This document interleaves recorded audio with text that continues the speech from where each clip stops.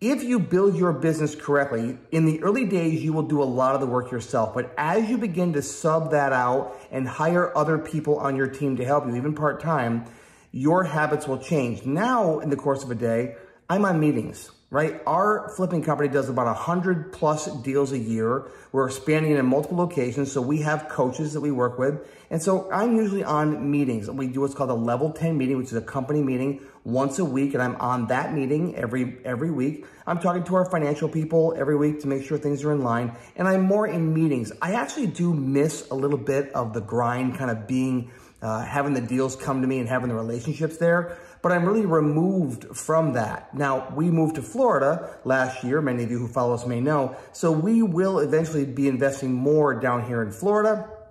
But for right now, we're still getting things situated up in New York. So my day now is more about meetings and managing people and building a team.